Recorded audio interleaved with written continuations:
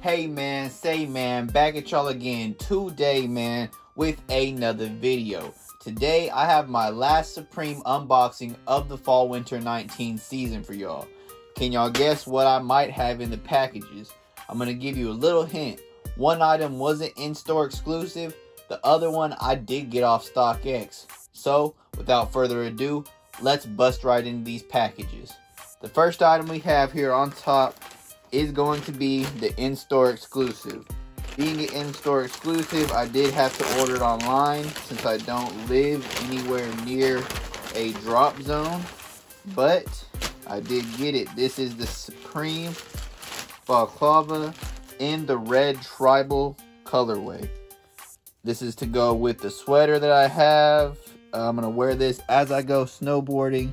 This thing's pretty sick. I did have to get it off StockX, being that it was an in-store exclusive item only. I will put this on and do some on shots of it for you.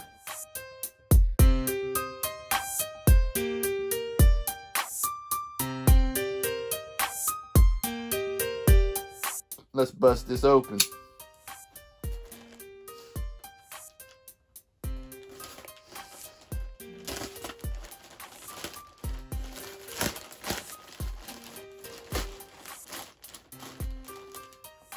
Ooh-wee. That's what I like to see. This is a big bag on big bag on big bag, brother.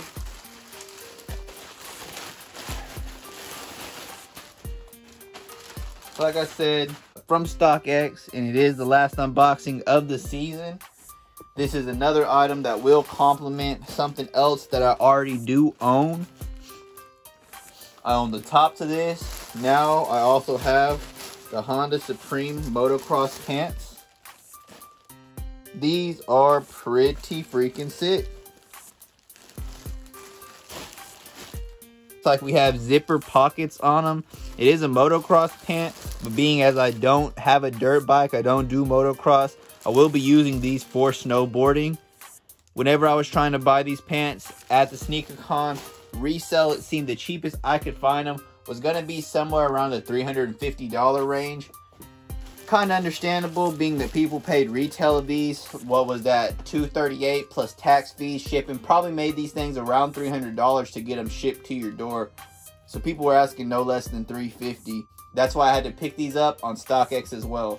Now I have the Honda motocross pants and the Honda motocross top. So can't really complain there. Thanks for watching, and I hope y'all have a great day. Peace.